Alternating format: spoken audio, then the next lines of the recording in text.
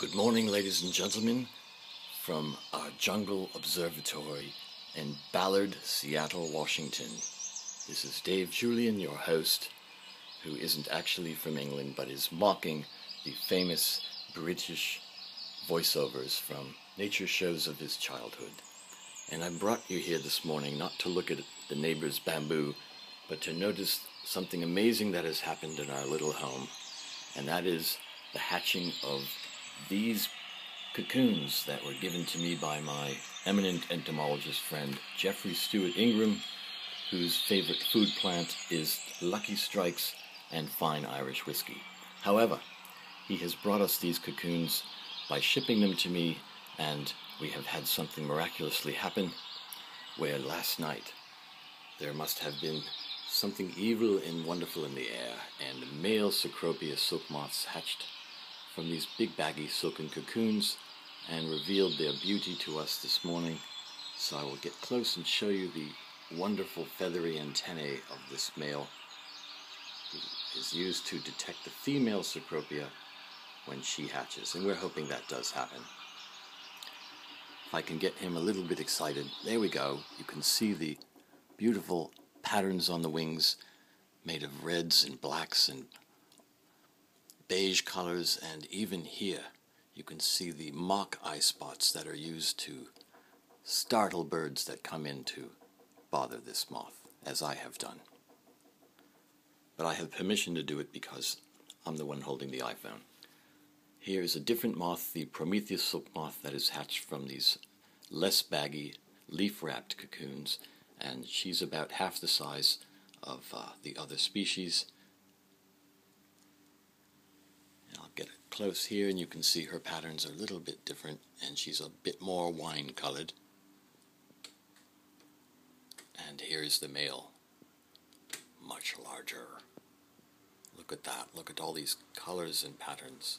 He's getting quite feisty now. So about an hour ago, when we discovered this hatching, or I should say emergence, he was just all shriveled up, having recently crawled from his cocoon where the entire of last winter was spent, growing from a caterpillar into this gorgeous moth. And what we are hoping is that these other cocoons start to emerge, and we are treated with the spectacle of males hatching while the females are still there, and we can possibly breed them out by letting them fly around the bathroom, maybe some nice enclosed spot, and they will mate and carry on the tradition of breeding. They do not feed as adults, so there is nothing to worry about.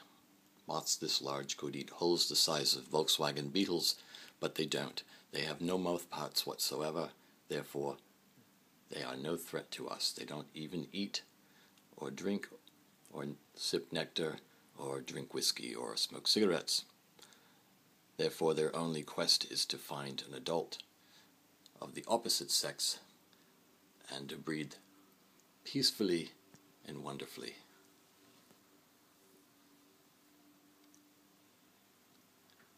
It is said that these males can detect the female moth of their species from up to 4 or 5 miles away. It differs with each species, but I think that's rather amazing because the human species needs to be right in front of the opposite sex, or on the other end of an email or phone call or what have you. In any event, I'm just here bringing you the spectacle of some hatched, gorgeous American silk moths. Here again is a female Promethea hatched from her little cocoon, which we've taped and tied up to these branches to simulate an environment for safety and the ability to hang in midair to pump up the wings after hatching. Well, ladies and gentlemen, it's time to start our day and leave you with these thoughts. If you think of moths, do not think of them as drab things that eat clothing, but think of them as potential beauty, unlike anything else you've seen. Well, and that's it from our little jungle. Have a good day.